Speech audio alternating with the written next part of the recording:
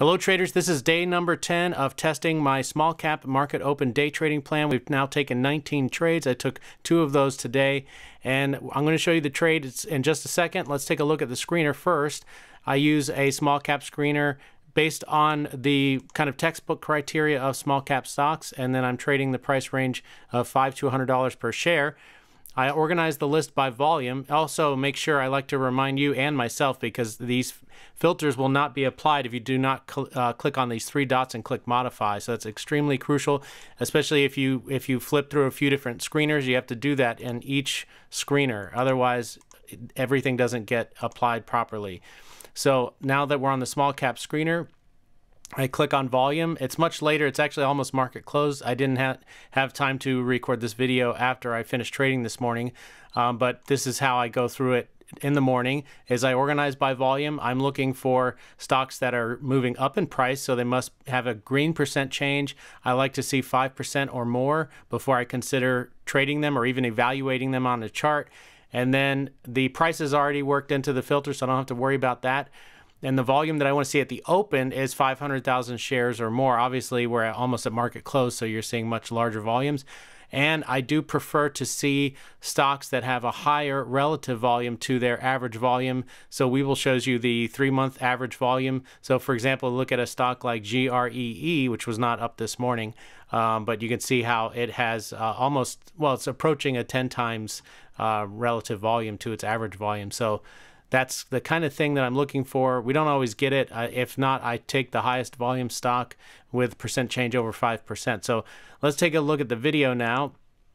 So you can see, actually, here's GREE. So that was up this morning. I forgot about it. Now, like as I said, it's so many hours later.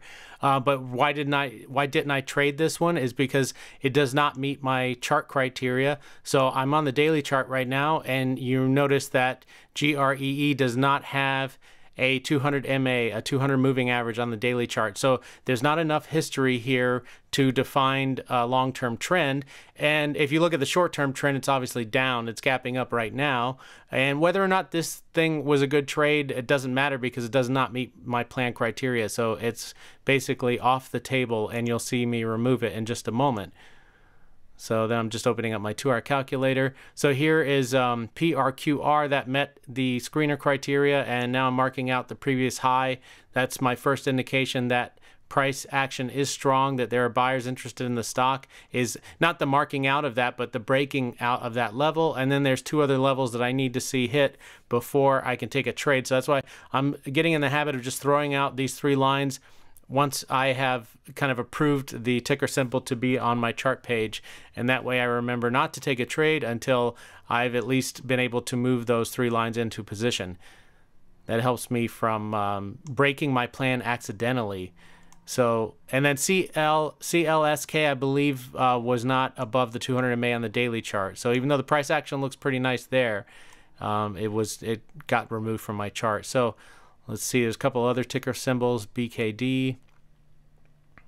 I'm fast forwarding here. So you can see how these guys did not break out. Actually, BKD broke out over its previous high, but then never made it up to a new high. And then this purple line represents where the 200 MA is on the daily chart. All of this price action here is below the 200 MA on the daily. So even if, say, the 3 lines were already touched, if the price is below the 200 MA, I can't take a trade. So this line would have to be met above that purple line, if that makes sense. So again, just showing you how, I have very strict criteria, and I only trade price action. I only trade stocks that meet that criteria. Otherwise, I can't really tell if after 100 trades what I'm doing is working. Is my criteria working? If you have too many variations in the setups that you're taking, and you don't always use the same criteria, then you may just be tracking how lucky you are versus how well your trading plan or trading system works, because you really don't have a trading plan or trading system unless you're able to do the same thing every single day. All right, so now I'm just creating some alerts because things were kind of moving slow, and that's pretty helpful. If you want to walk away, then you don't have to just sit here and watch the charts. Okay, now here, so SLI, I don't think, okay, now this one actually, SLI had a good setup. It met my daily chart criteria, but I guess it wasn't on the screener. Either I missed it, which I don't think so, because it popped up on the screener much later. But when this happens, when all of my criteria are met, then I have to see, okay, where would my first entry have been?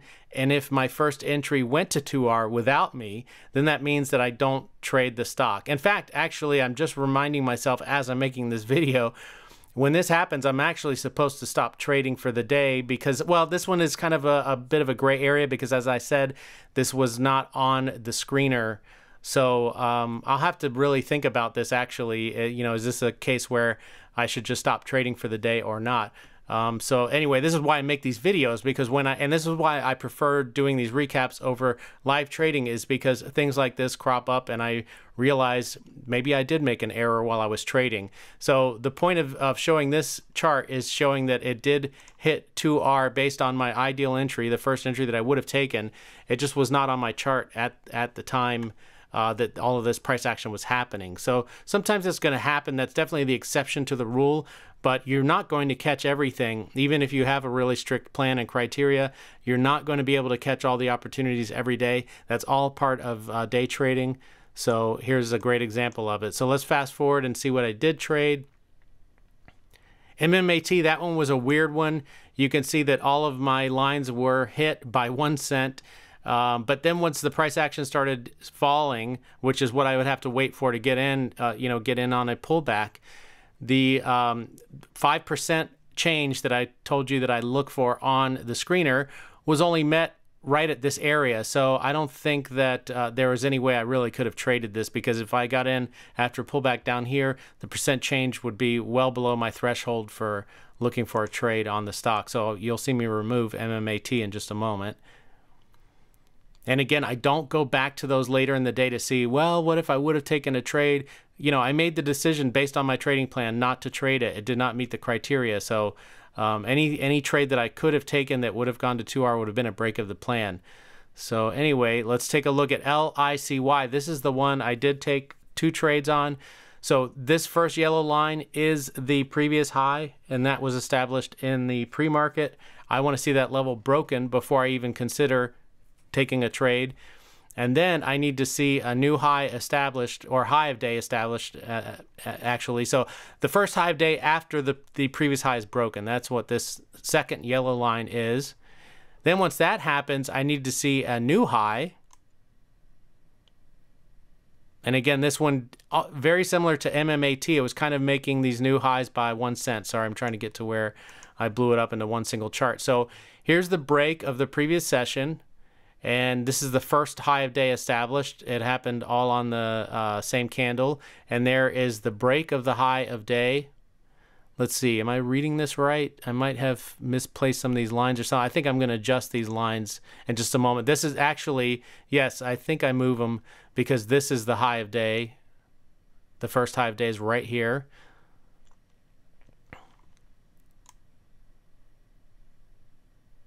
Maybe I just never move the line, but and then this is the new high of day. So let's see. Yes, and the reason why I am defining that to be such is because this is a pullback on this red candle.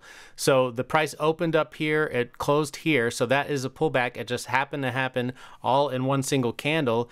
And then the price on this candle opened up here and broke out above it at one point. At one point, this was a green candle.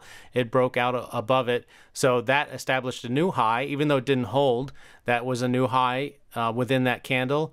And then this is the pullback. And then my entry is the first 1 minute candle to make a new high. And that happens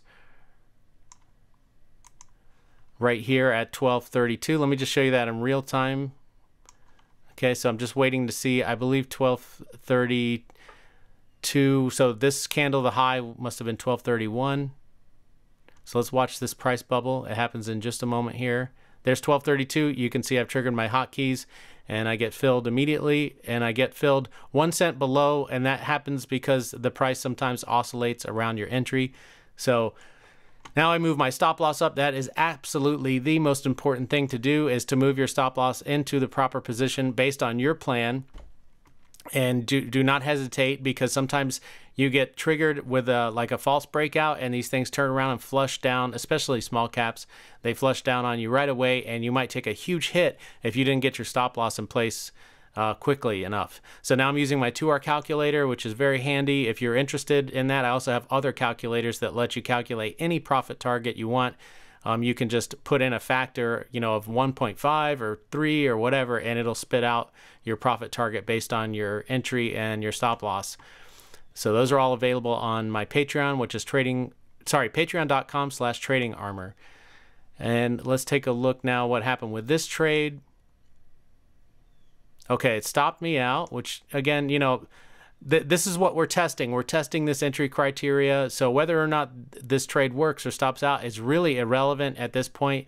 We're collecting data right now, and that's why I'm only trading with one single share. I am using real money because you could, of course, do this in paper trading, but the fills are not nearly the same in paper trading as they are with real money, because you're not actually buying any shares. So it's much more beneficial to do this with real money. And even though I'm only trading with one share, I still realize that I am risking real money. So there is an emotional counterpart to that, which you do not get with paper trading. All right, so now when that happens, when I get stopped out, I have to enter for the next 1 minute candle to make a new high. I chose this red line here as basically where I'm going to say that this stock becomes weak. And whether or not that ends up being right throughout the rest of the day, it doesn't matter.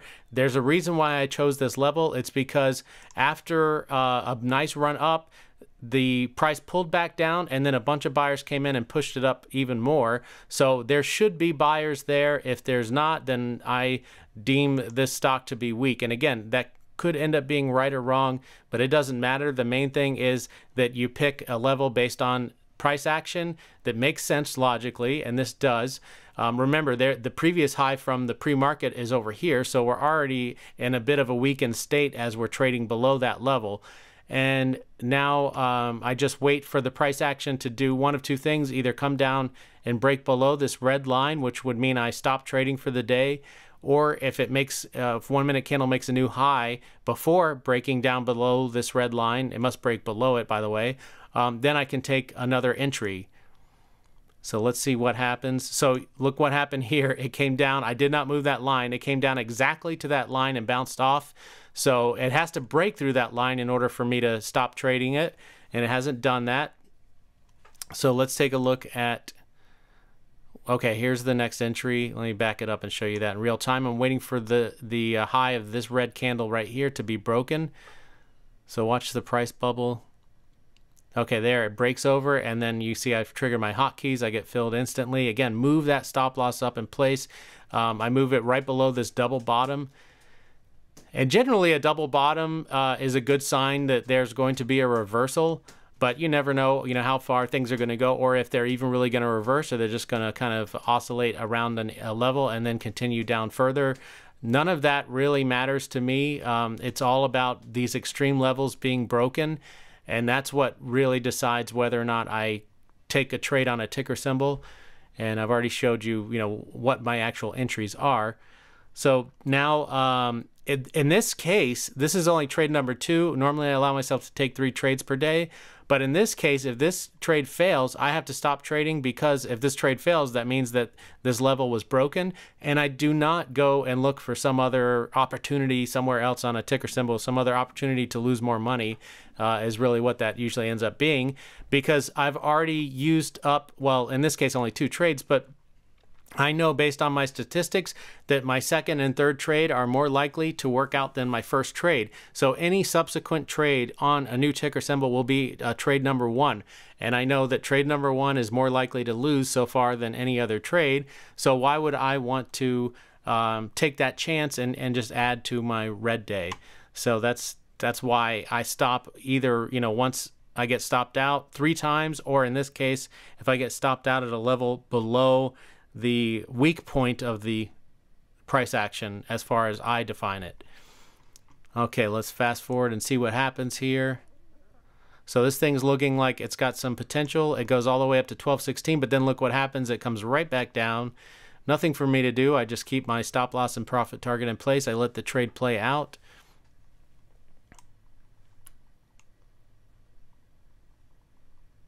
Now it gaps up a little bit. It's looking like the volume is kind of fading on this thing. Now that does happen on stocks that are trading very strongly with a lot of initial volume.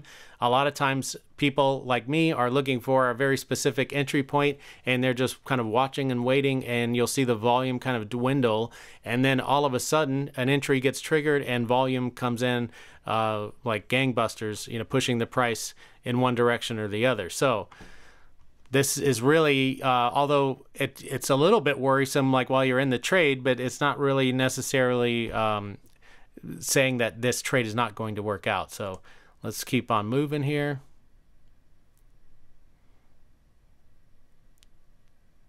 So ultimately, I do get stopped out of this trade. It's going to happen in just a moment.